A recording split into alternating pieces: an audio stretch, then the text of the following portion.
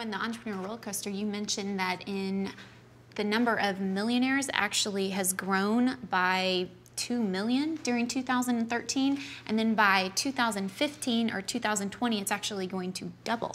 So that's pretty incredible. I was intrigued by your statement that almost all of them are going to be entrepreneurs.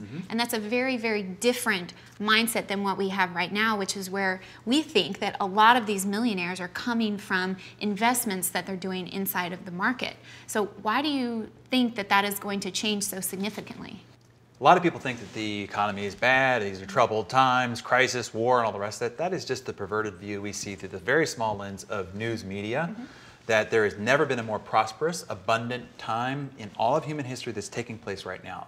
The number of millionaires are proliferating. Wealth is up by 68% all over the world. These are incredibly opportune times. So that's number one.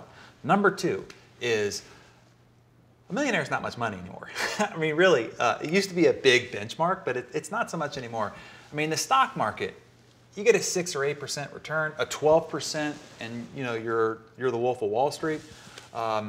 You attribute your after-tax salary to the stock market at 6, 8, 12%. It's going to take you a really long time to become a millionaire.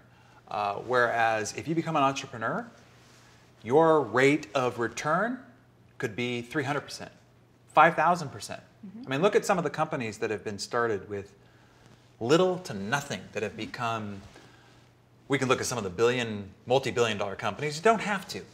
But companies that become worth several hundred thousand, that become worth a couple of few $1 million because they scale, they provide a value to the marketplace, and the marketplace rewards them in multiples. You can't get that in the stock market. It's just not possible. So I always say bet on yourself before you bet on gambling in the stock market. We all know, particularly with recent history, how all the money you put away for 10, 20 years can be gone like that.